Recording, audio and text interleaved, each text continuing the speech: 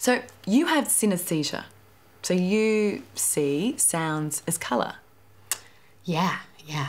Right. Is that something you've had since you were born?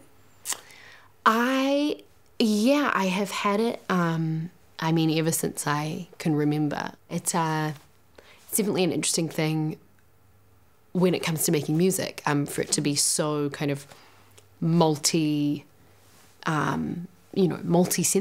So it's almost like a sixth sense.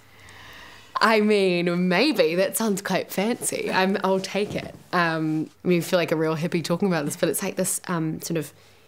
Sometimes it's like a bit of a cloud of like colour that will hang in the air. Like it's not a flat colour. It's like there's depth to it, and sometimes you can see through it, and sometimes it's more dense, you know. We aren't caught up in your love affair, and we'll never be royals. It's a running out of blood. That kind of luck's just ain't for us. We crave a different kind of buzz. Let me be yours. But with a song like Royals, that has always been gold. Always. Gold, that makes sense. Kind of does, I think, yeah.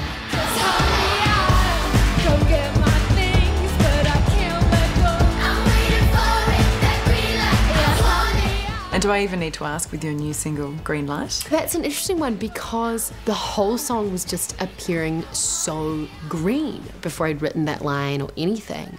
I remember driving home over the Brooklyn Bridge in the back of a cab and just seeing this moving green, like almost I couldn't really see out the window because I was just seeing this green.